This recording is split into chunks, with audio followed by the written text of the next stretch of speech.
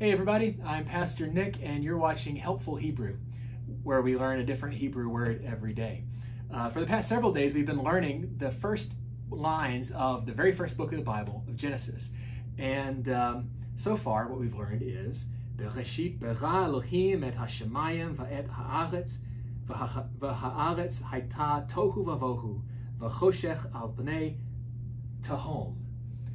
And that today's word is Tehom. Now, to read that to you in English, that's in the beginning, God created the heavens and the earth was formless and void, and darkness was upon the face of Tehom, the deep. Now, the deep sort of refers to the deep waters of the ocean, right? The deepest, darkest waters of the ocean.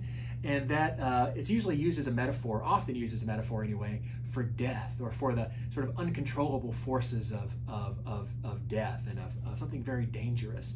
And an interesting thing about the word Tehom is that it's probably from the same root word as the Babylonian word Tiamat. Now, Tiamat is a figure from Babylonian mythology who was the goddess of the sea. And so you can see how the deep, this sort of uncontrollable, chaotic, dangerous deep, you could understand, you could see the connection between that and this sort of Babylonian goddess.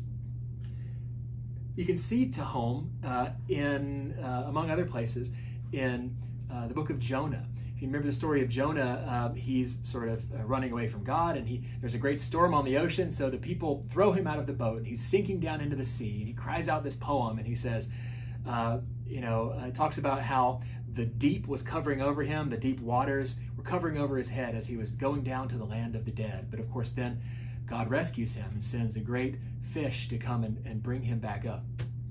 So that's Tehom. Now I've also included just a bonus word down here, which is mayim, and this is a word that is just a more normal word for water. And it does come later in Genesis 1, but it really just means water. And if you see the Hebrew, written out here in Hebrew, this thing is interesting to point out that this first letter and this last letter are kind of like M's. They look different, but they're actually the same letter. But that's just how Hebrew writing works. Depending on where in the word it is, the letter might look different. Well, that's all for today. Join us again next time as we learn another Hebrew word.